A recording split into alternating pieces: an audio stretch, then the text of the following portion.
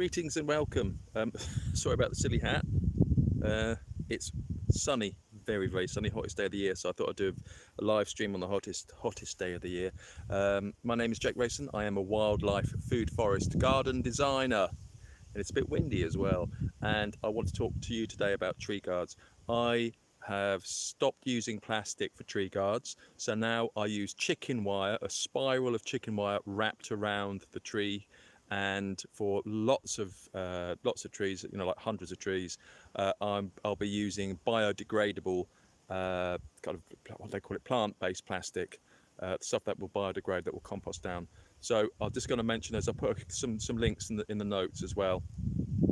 So I just want to show you first of all the disaster. So that's the Kerry Valley, and an Italian alder, which is doing very well, and this is the disaster that is plastic tree guard. So what happens is they get left on trees, particularly if there are like hundreds of trees in an area, and they get left and they crack and they fall off, and there's massive plastic pollution. So you can just see, I'll do this single-handed, the disaster that is plastic tree guards. Oh crikey! Oh, and they're brittle, and they just shatter. Yeah, a nightmare. So what I've got here is chicken wire. So you just want to use a standard. I can't remember what the mesh is actually for it. It's that big, so it's like about an inch diameter for the mesh, and it's standard chicken wire. You know, very readily available. And I've cut it to lengths about that. That might be, yeah, that should be okay. That might be a little bit too big. You can get shorter lengths as well. And so what I'm going to do is just to wrap that around and to show you the spiral for it. So here we go. This is terribly exciting for me as well. So take out the grass and the plants that are growing around at the base of the tree. You want to keep it mulched really for a while. That doesn't need a bamboo anymore. You want to keep it mulched and the mulch clear, so you can see down here.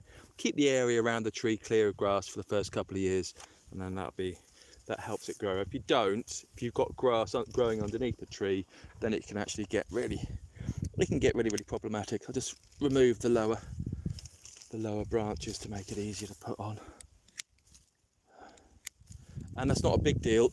I mean, I'll just do a couple. It's not a big deal for the alder as well. What's lovely about an Italian alder is that as it grows, you can remove the very nice plant. And then what I would do, I suggest, the dog's just seen me.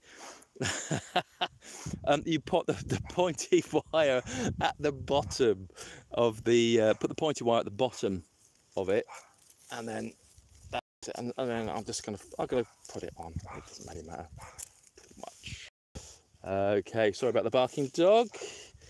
It's me. I've seen him already today. He knows who I am. That's Ronnie Barker. Okay, and that's it. So, and then wrap it around. And then you've got your tree guards. And that's a spiral. So as it grows, it won't restrict the growth. So you'll be fine. I mean, maybe I'll tidy it up in a little bit, but you get the idea. So there are plastic, biodegradable plastic, plant-based plastic that you can use. A friend of mine, Martin Hayes, the orchardist, he recommends using a brand called Rainbow tree spirals, and you can get them from a company called Green Tech in the UK, and they work out cheap. I think, well, not as cheap as plastic obviously, but they're about 50, 60. If you buy in bulk, they work out about 60 pence, 70 pence maybe, depending upon how many you buy. So that's if you get a couple of hundred. So that's worth looking at. Okay, I hope that's useful. Thank you very much. See you soon. Cheers, bye.